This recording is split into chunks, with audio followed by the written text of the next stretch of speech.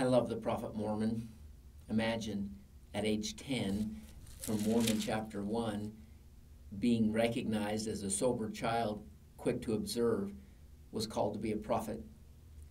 At age 14, he sees the Savior Jesus Christ. Does that remind you of anyone else who at age 14 saw the Savior Jesus Christ?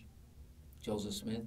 At age 16, he's called to be the general of the entire country's armies, taking over all of the Nephite forces. Verse 16 of chapter 1, they did willfully rebel against God. Chapter 2, verse 15, they had come out in open rebellion against God. Chapter 2, verse 26, the strength of the Lord was not with us. They no longer had the help of God in fighting them. And after just what seems like a few years, chapter 3, verse 11, Mormon writes, I, Mormon, did utterly refuse from this time forward to be a commander and a leader of this people because of their wickedness and abominations. So after being a general from 16 to age 51, if you do the math, for the better part of his life, at age 51, he says, I'm done. I'm out. You guys will not repent. I'm done. Now what does he do? He finally starts reading everything that's ever been written by the Nephites. And he condenses and consolidates and writes this incredible book.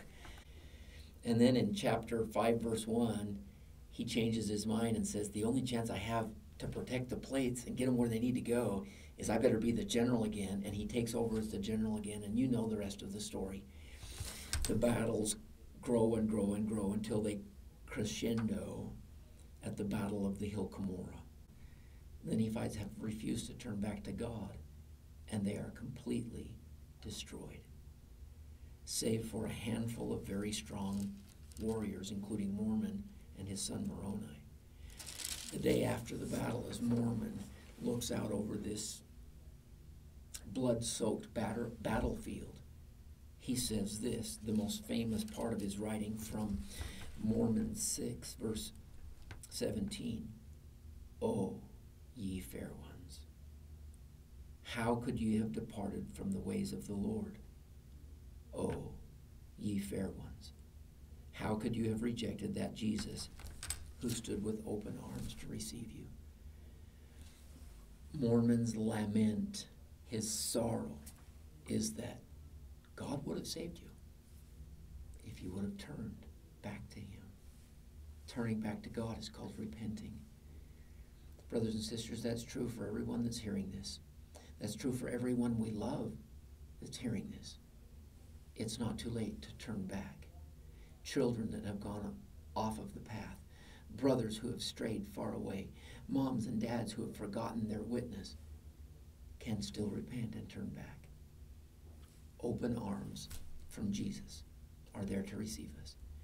I love Mormon for his courage.